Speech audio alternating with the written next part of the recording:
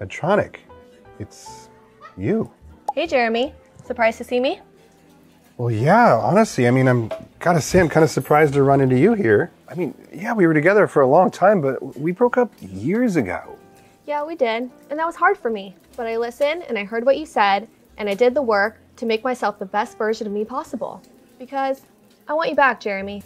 I don't know. You were my first pump, and I'll always love you, but have you really changed?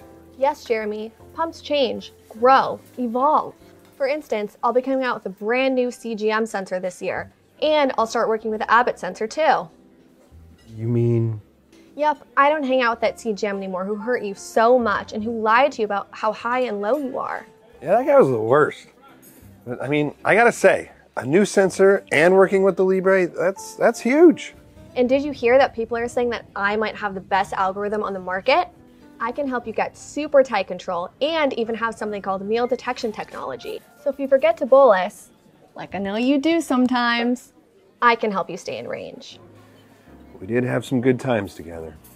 Also, I know you hated to change your infusion sets, so you can change mine every 7 days.